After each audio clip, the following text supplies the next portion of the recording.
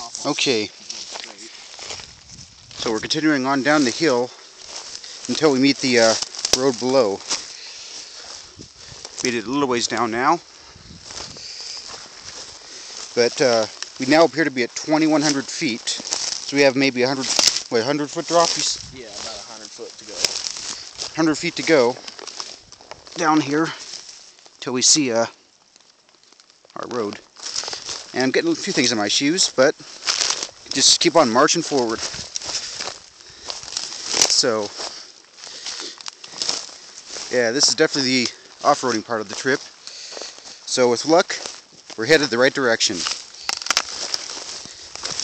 You have anything to say about it? This could hurt. Yep. Okay.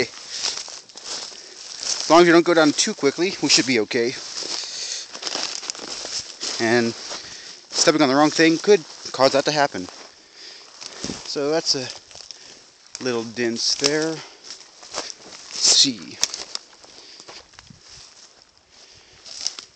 Well, looks like in the distance, I think you can see the staff building. Not sure if you can see that on this camera or not, but right over there's a white building in the distance. So that's our target, if nothing else. That means a little bit of downhill, a little bit of uphill.